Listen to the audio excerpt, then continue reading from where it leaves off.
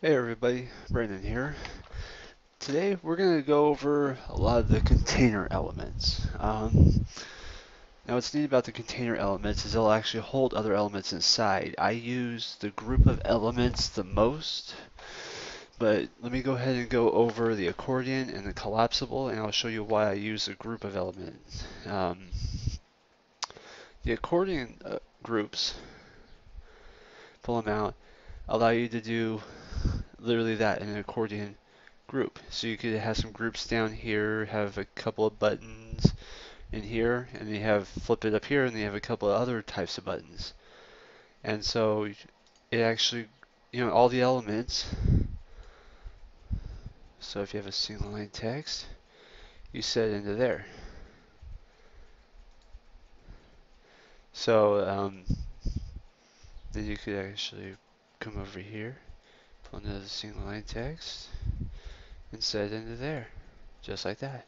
And it's vertical up and down. And so that's what the accordion group is.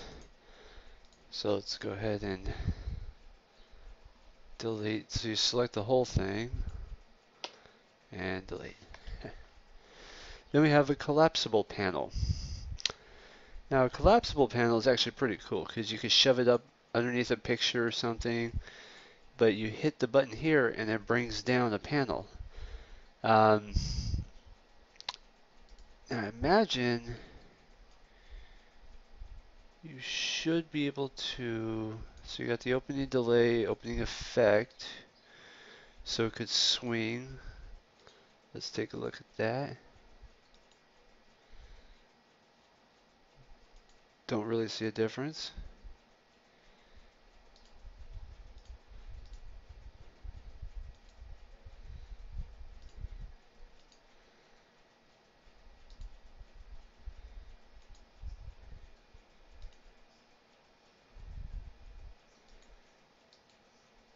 But yeah, you could, that would do swing.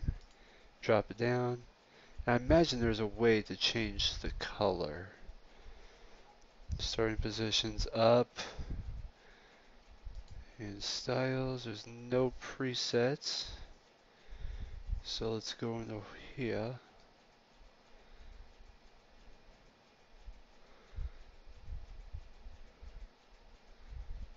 Let's see, that's the text color that would go in.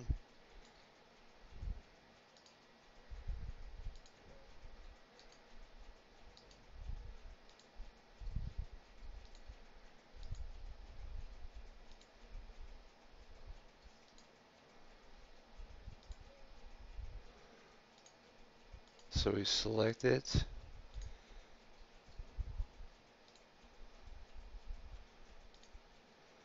Ah, cool. That's how you do it. When you select each section, fill size open the top. So you can create different colors to it as well, just like by going in again through styles, styles and customize. Excuse me. Um, and so that's another. And you put groups, links, and basically groups of elements onto it. So you could actually put elements, single line text, pictures, images, links, buttons. All of that could go into here. It'd be pretty cool. Put Google Maps right onto this and have it open and close with the Google Maps. Just some ideas. I mean, you can literally combine elements like that. That's what's great about this program. So that's a collapsible panel. Groups of elements. Now this one is what I use the most. For example, let's pull it up here. I'm going to set it right there. Let's open it up. Let's go to styles, customize. Width is 850. We did perfect on that. Center it. We'll do a minimum width of 850. And we'll do a maximum width of 1100. So what we'll do is we'll actually take this line And you can set it inside of this group. And I'll take the group, make it a little bit taller. And we'll take this, set it in there, this, and set it in there.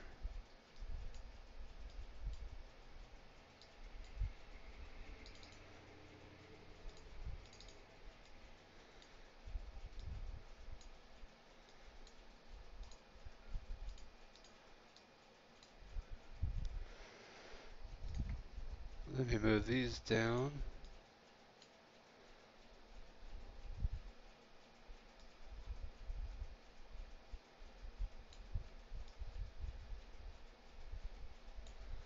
Why is this so wide?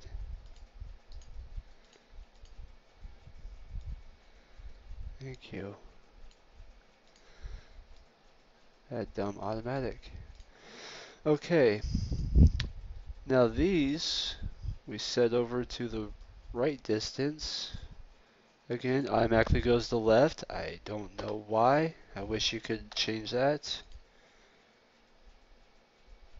What are you doing? 20 up. Forgot you have to, when you change these numbers, push up or down and it repositions it. Now, what happens with this?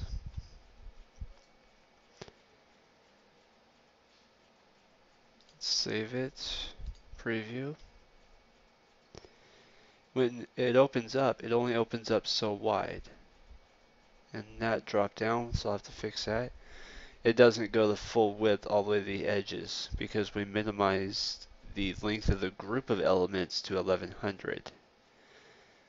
So because this was only allowed to open 1100 wide, it won't allow these elements on the inside to go any further out. But it's got a minimum inward. And so that way the page could open all the way to the outside. But, oops, it's not what I want to do. And I'll show you on the website I had built. One of them is the contact us, all of these are inside of one of those groups. Now this screen isn't wide enough, but when it goes wider, they don't move out any further. Actually, the best examples I have are my vacuums. See, when this minimizes inward, there's not very much distance between the edge and here. But when it maximizes, it's got a lot bigger distance now. And it's because it actually, this is the limit as to how far away the words will go from the picture. And so that's something else that's how that group of elements works, is it limits how far the elements will move. And you can actually have a group of elements where they're all on one side. So you create a column of short links right here on the side. You create another group right here that just expands to the remaining distances and positions against this one that holds the rest of your content. You can have everything shift to the left, or you can have everything shift to the right, or everything centered. My website, everything is shifted off center. And so it doesn't matter how wide the website goes or the screen goes, the website will accommodate the full width of the screen, yet the content will spread way too far apart. So that's the reason I use a group of elements so often, is because almost everything in the body content of my websites is within their own groups inside the page. So that's actually all three of the containers here. And that would conclude this tutorial. In the next one, we're going to go over all the media elements that you use. And until then, happy building.